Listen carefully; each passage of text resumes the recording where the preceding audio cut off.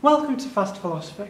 This video is part of our Introduction to Logic series and explains what informal fallacies are. Now, in the last video, I explained that rhetorical devices don't appeal to arguments, but instead appeal to emotions. Informal fallacies do try to argue, but their arguments are deficient in some way. As with rhetoric, there are very many kinds of informal fallacies. The term fallacious means that an argument is deficient.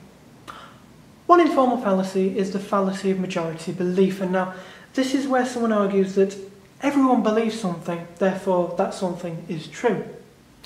Well, the argument is fallacious because even if everyone does believe something, that something is not true in virtue of them believing it, and it might not be true anyway. For instance, if everyone believed that 2 plus 2 equals 5, it would not be true that 2 plus 2 equals 5. Similar to the fallacy of majority belief is the fallacy of common practice, which argues that something should be done because it is conventional to do so. There's also the appeal to authority, which fallaciously argues that an authority saying so makes that thing so. These are fallacious because, in each case, convention and authority might be incorrect. Ad hominem is the informal fallacy where we attack a person rather than the position that that person holds. For example, an ad hominem argument may fallaciously argue that Alex likes drinking Fanta, but Alex killed his grandmother, so don't drink Fanta. This is fallacious because it makes a tenuous link between Alex as a Fanta drinker and Alex as a person. Similarly, ad hominem circumstantial fallaciously argues that if someone has something to gain by advancing a particular conclusion, then the conclusion itself is false. This is a fallacy because even if I do have something to gain by advancing a particular conclusion, that conclusion could still be true.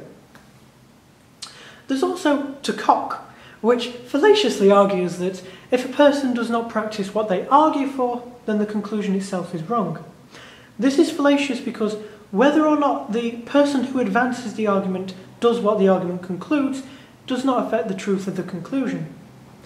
Another informal fallacy is weak analogies. Now, this is where an uncharitable comparison is made between two things.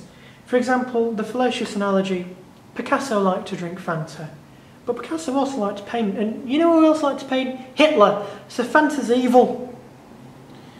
Another fallacy is conflation of morality with legality. This is where someone's confused morals with what the law says, and this is fallacious because the law is not always moral. For example, road safety laws are nothing to do with morals. Furthermore, it's fallacious because the law is sometimes immoral, such as apartheid laws. Lastly, I want to briefly mention some causal fallacies. Post hoc ergo propter hoc is a fallacy which says that thing Y occurred after thing X, and so X caused Y.